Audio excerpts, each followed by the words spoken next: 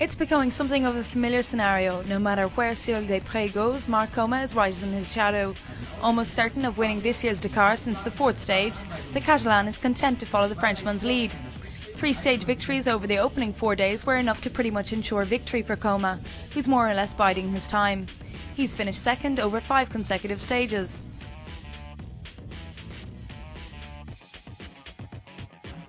The stage win no longer seems to hold any great interest for Coma, his sights firmly set on the overall standings, leaving his less dangerous counterparts free rein to improve on their standings.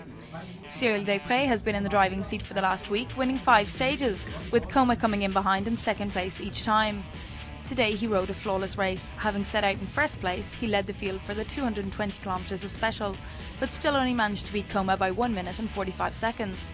The Spaniard remains 1 hour and 28 minutes ahead of the KTM rider, and that with only 227 km special lying ahead tomorrow.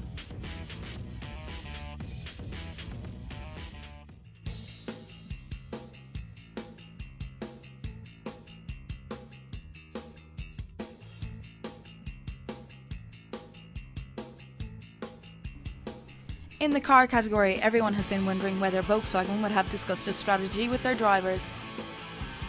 With Touareg in the top 2 and with a comfortable lead on Robbie Gordon, who lies in third, the German team's drivers had no real incentive to push themselves too hard over this stage.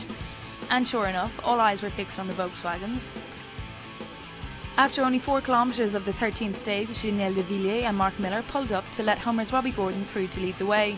They then awaited their teammate Dieter Depping and covered the stage in convoy, a good way off the best time. De Villiers and Miller thus finished 14 minutes off the stage winner Nani Roma.